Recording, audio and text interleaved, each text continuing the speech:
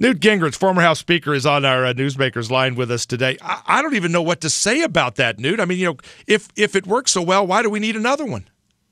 Well, there's sometimes you deal with people who either are so out of touch with reality you can't argue with them, or they are so committed to their particular side that reality doesn't matter. Abraham Lincoln used to say that if you can't establish that 2 + 2 = 4, you can't win the argument because facts make no difference. And I think the way you described was a person who understands that she has no facts, so she has to make an assertion that even she must know is just clearly out of touch with reality.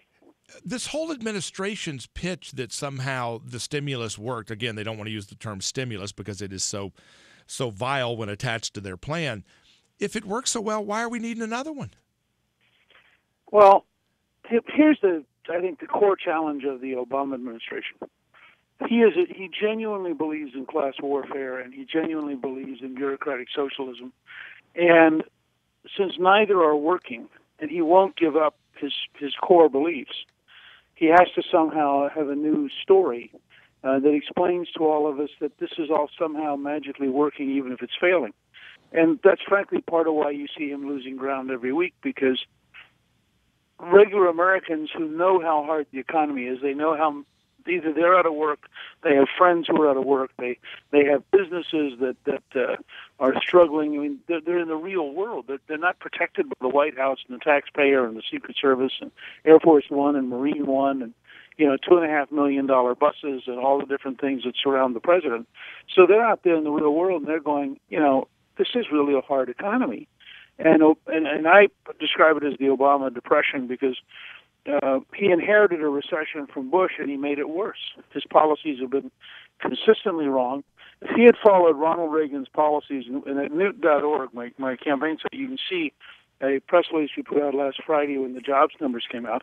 We compare where Reagan was at the same point from the peak of unemployment, which he inherited from Jimmy Carter, and where Obama is from the peak of the unemployment he inherited from George W. Bush. And the difference by last Friday was 3,700,000 extra people at work under Reagan. Now that's a breathtaking difference between the two presidents, and it's because Reagan followed policies of encouraging free enterprise, encouraging small business, cutting taxes, cutting regulations, making people feel proud to be an American, and working on American energy.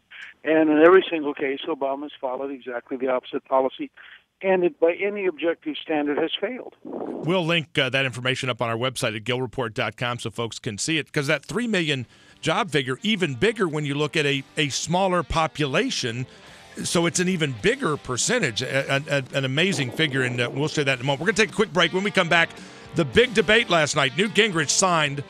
Of course he shined. What would you expect? But is it enough to break what the media has made a man-on-man race? Romney, Perry. How does Newt elbow his way into the mix? We'll talk with him in just a moment. This is The Steve Gill Show.